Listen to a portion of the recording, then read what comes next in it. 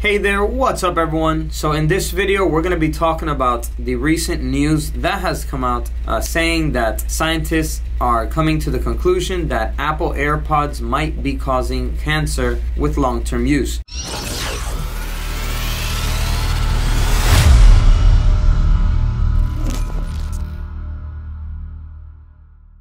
So in this video, I'm going to be going into the research and explaining to you guys if Apple AirPods are safe to use and also other devices as well. I got these EMF testers, electronic magnetic field testers, and what they do is they test the levels of radiation on each device. And we're going to be testing the Apple AirPods, and we're going to be doing a comparison with the Apple AirPods against other listening devices like wired headphones. And also I'm going to be testing the radiation levels of waves from the laptop, from the iMac, so that we can determine if these devices are really safe to use. Alright, let's go. Alright, so as you can see, I have a phone call coming in, so we're going to use the phone call to test the radiation levels of the phone call through the ear speaker. As you can see here, what we're going to be looking at is the top section up here that says E field, and it's staying at 0. And here we're testing it, the same phone call with on the speaker though. So it's still staying at 0 volts per meter. And now we're going to go ahead and get the AirPods out so that we can test a phone call and listening to music with the AirPods. So as you can see, here we are testing the both AirPods on a phone call. And as you can see, the volts per meter has gone up to almost 40. Alright, and then here we're going to test the AirPods once again with the volume all the way up, listening to music from a YouTube video. Alright, so the music is playing, I can hear it. And let's put it here. So as you can see, it's in the high 30s, even 40s. So about 40 volts per meters here. And now we're going to test it with the Apple AirPods. So we're going to play some music here from YouTube, put the volume all the way up. And as you can see, the volts per meter does go up a little bit as well, but not as much as the AirPods. It goes up to almost 30 here with the AirPods. And it looks like if I move it away a little bit farther from the iMac in the back, it goes down even more. So here it's about 15 volts per meter, so almost 3 or 4 times less than that of the AirPods. So here I'm just putting my phone right next to the radiation tester while playing a video on YouTube, and as you can see, it goes down to 8 volts per meter. Alright, so let's test a couple other things with the radiation tester. So here I have it right in front of a LED light bulb, and as you can see, the volts per meter goes up way high to almost 200 as I put it right in front of the bulb. And as you can see, as I get it away, it goes back down to about 8, and now it's almost at 0.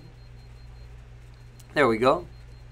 Okay, so here I have my modem / router for the office, and as I put the radiation tester right next to it, it goes up to in the 20s, almost 30 there. Let's go ahead and put it next to my HP laptop here, and as you can see, it goes super high in the high 90s here. If we move it around the laptop, it goes into the 300s. 300, almost 400 volts per meter. Look at that, 500, 600. So looks like the laptop gets very high levels of radiation here, and it's in the 700s as I put it really close to the laptop, 6 and 700s. So here, as I put it close to the iMac with the screen turned on, it's going into the hundreds. Here next to the Apple logo, it's in the high 90s, hundreds. Let's see in the screen here. So on the screen, it's staying about 100 volts per meter. Here on the back, it goes down a little bit, 80, 90. With this display turned off, it does go down quite a bit, as you can see. It's now in the 60s. And as we get a little bit away from all the electronic devices, as you can see, the radiation levels of the volts per meter goes down gradually the farther you get away from it.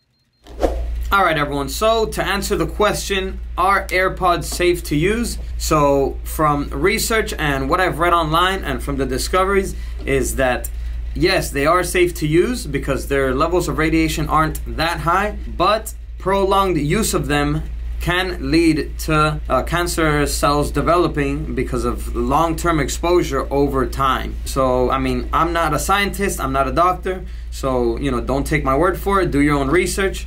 But the way I see it, and my opinion, is that, you know, they should be safe to use, but as long as you're using them only sometimes during the day, maybe for phone calls here and there. But the thing about AirPods is that since they're pretty comfortable, they don't fall off. Sometimes you don't even feel that they're in your ears anymore. You kind of just leave them on there and you use them all day. And I know that's what I used to use, and that's why I'm limiting my use of AirPods from now on, because I was using them way too much, and that's when it can get out of hand and when it won't be good for you, you know, later on down the road, you know, using them for such long periods of time. So if you're gonna use them, you know, periodically during the day, here and there, just a few times, you know, I don't see it being too bad. But if you can stay away from them, that would be the best option, because as we can see from the results of the test, you know, the radiation levels are a little bit higher than that of, let's say, the earbuds or just, you know, regular wired headphones. So wired headphones would be the safest way to go, in my opinion. You know, I'm probably going to continue using AirPods, but I'm just going to limit my use of them a lot more. And for the most part, I'm probably going to be switching on and off between the wired headphones and the AirPods. So that is it for this video. If you got something valuable from it, go ahead and please give it a like if you did. And that's it for now. I'll see everyone in the next video. And as always, peace. Ciao.